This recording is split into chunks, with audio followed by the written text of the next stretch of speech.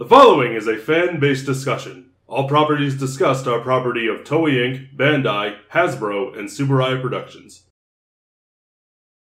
Hello everyone, and welcome back to another episode of Tokucast Reviews, episode number 153. Marcus and Jacob here to review Kamen Rider, as its title card says, or Skyrider as it has since come to be called. No.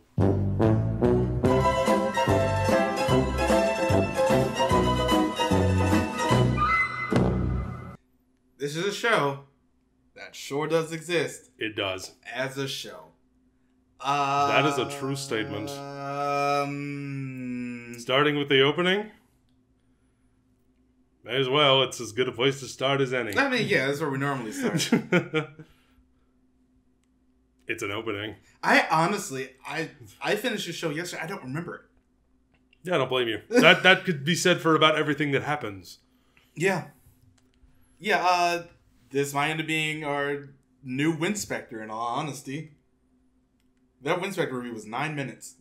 Is that how long it was? Yes. I feel like it was shorter. Well, let's do a brief rundown of the show itself and then talk about... I have some thoughts about like the genre as a whole and how it relates to this. Especially during this time period. Mm-hmm. So, Kamen Rider. I did not know this show wasn't called Skyrider. Yeah. And I feel like a bit of an idiot for not knowing that. It was the reboot, more or less. It was a revival of Kamen Rider. This is the first Kamen Rider we have had since Stronger, which ended its run in 75. This was 79, 4 years later. And it's about a guy who runs afoul of Neo Shocker. He gets turned into a cyborg. His friends get killed first. Oh yeah, they die. On a camping trip. Yeah. Best place. So that happens, and then he becomes Kamen Rider after the surgery, and then he proceeds to fight monsters until the show ends. That is this show. It is nothing more. It is nothing less. There's no character, really. Yeah, that brings me to one of my main sticking points. Is there anything you would like to say before we move on? The most interesting parts of this show are when the other writers show up. And that's it. Nothing in this show really makes me excited to watch it. Which is weird, because I'm sort of looking forward to Super One, if only because I know it's going to be at least a little bit different. He has all the hands and all the different styles His of martial arts theme, which I know you're a big fan of. So I'm excited to watch Super One. Mm-hmm. This. And you're going to go into a lot more depth than I am on this. The character just wasn't there. The main character he doesn't have any charisma. No. Not much I can say. I mean, there's a lack of charisma, actually. It's just like, I'm here to fill a spot. I'm here to be protagonist. He doesn't have, like... It's always unfair, especially during this time period, to try to measure anybody up to Hiroshi Miyuchi as V3. Mm-hmm. Because V3 was just, like, charisma incarnate for pretty much that entire show. Stronger had a lot of charisma as well. We just didn't really like the show that much. But this guy, he really felt like he was just there to fill a spot. And it's weird because we're going into the 80s when things really start to change. Mm-hmm. At least for how the stories are told, how the characters are presented. And we end up getting some truly interesting characters going forward. We didn't get that here. And I feel like it really made the show a slog to watch. The most interesting part of your show should not be when the previous writers come back. I feel like you have to have something outside of that, and this show doesn't. So you're just basically there the entire time. So, we don't usually text each other about what we're thinking of a show. Usually we wait until the review to get our thoughts out. But this is one of the times you texted me, and you told me...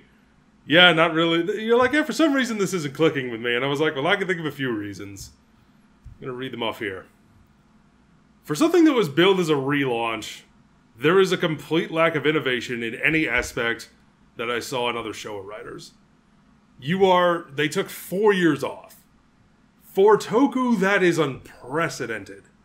Not so much at the time. I mean, even at the time, but like, you look at, I mean, Sentai had been going for so long, and Rider had been going, and then for them... Actually, really enough, they both came back the same year, because they took 1978 off. Well, I mean, that's 1 year for one, but this is 4 years for Rider. For 4 years, they come back, they relaunch it, we're just going to call it Kamen Rider. You know, later we're going to call him Skyrider, just to avoid confusion, I suppose. They actually started calling him that in shows. When Stronger shows up, he calls him Skyrider to differentiate him. They thought of that on the day. It's like, wait a minute, they're all named Kamen Rider. Yeah. Dang it. Build is a relaunch. Just like we've gone 4 years, but we haven't moved an inch.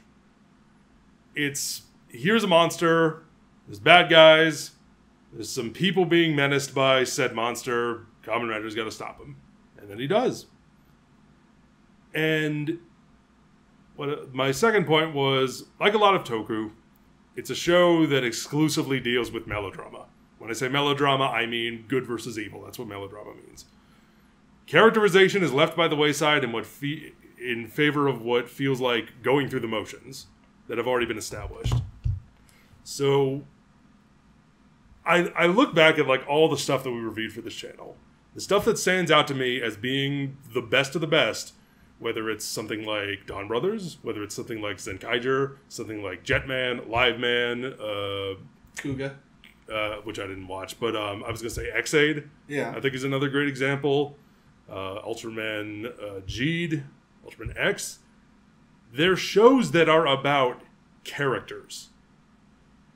They are about these people, these heroes, these villains, and it's about them. It's not about hero meets villain, villain defeats hero. Yeah, that's part of it. That is something that happens in all those shows. They are all about this. Toku in its as a whole is melodrama. It's all about the struggle of good versus evil. But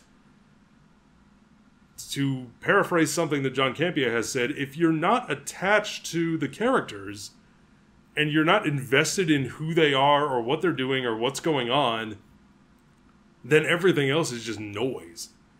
This whole show, like a lot of other mediocre things we've watched for this channel or bad things we've watched for this channel, it's like 50 episodes of white noise. Yeah. Because there's nothing for you to grab onto and there's nothing for you to latch onto as far as character goes. And it's weird because you're coming off of Stronger. Yeah, it was 4 years before him. But, I mean, you had like a whole arc really between him and Tackle and him not wanting Tackle to fight because life of a Kamen Rider is really hard. And then she does fight and then she dies. And it's just like, you know, that he felt guilty for really a lot of the rest of that show. And the anger that Hiroshi Miyauchi felt in V3. It's just like that was his motivation pretty much throughout that entire show, everything that happened to his family. Mm-hmm. So it's like we had something to really attach onto because they had a legitimate strong emotion that really went throughout the rest of that show. Mm-hmm. With this, it's like you could have had something at the beginning, and it's like they sort of did that for the first 1 to 2 episodes and then didn't do anything with it. Like, my friends were killed by Neo Shocker. I got turned into a cyborg. Revenge. And there's no build-up from that. No, the story pretty much peaks in the first episode. Yeah, it really does. And then from there on out, other writers show up, and that's exciting, but that's it. They don't use any of these situations where, you know, some group of people are being menaced by Monster of the Week. They don't use that situation as any kind of opportunity to inform our lead's character at all. Yeah. He just shows up, kicks ass, leaves, and then that's it. That's really exactly what he does, too. He'll just, like, kid gets kidnapped. Kid is taken away in the truck. Dog dies. That was, ugh. And then you just see him come around the corner on his bike. Because he's there to save the day. And that's every episode. You can fly. Why do you have a motorcycle? He actually stops flying halfway through because of money, more than likely. That was something about the show. Like, that was one of the few logic things that bugged me. Is you can fly. Why are you riding a motorcycle? That's your name. Your name is Skyrider, honey. You should be in the air. But nope, only in certain situations. And I don't mind that it's, even if it is a toy on a string that they're floating past the background. I don't mind. I love that, actually. I don't mind that at all. That's one of my favorite things. If that's what you have to work with, that's fine. It's in comedy. But be a little more consistent with it. It's one of the things that makes him stand out from the other riders before him, and Sense to a certain degree, because very few others can do this, is the ability to fly. Have some fun with that. It's one of those things where, once again, you sort of have to look at the show in a time capsule because of when it was on television and how standards ended up changing, especially after it, almost immediately. It doesn't hold up. I think we've established that. But yeah, like I'm just talking about just as itself. There's nothing about this show that makes it stand out. He stops flying 25 episodes in, and it's not interesting. It's a slog to watch. I will honestly say that.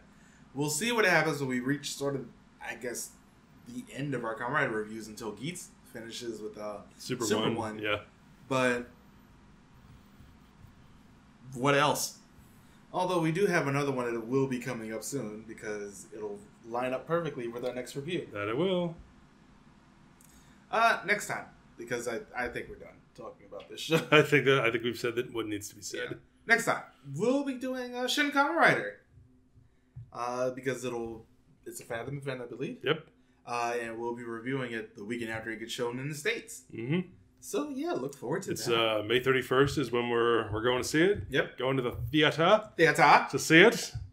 And I'm so excited that we get to do this twice in 1 year. I know, right? Twice in 1 year, we get to go see a big reboot Toku movie on the big screen. Shin Go Ranger, please. What a time to be alive. Shin Go Ranger, please. Update those suits. But yeah, let us know what you thought of Skyrider in the comments below. Don't forget to join us for all the things. We'll see you next time. Bye, everybody. Thank you for watching.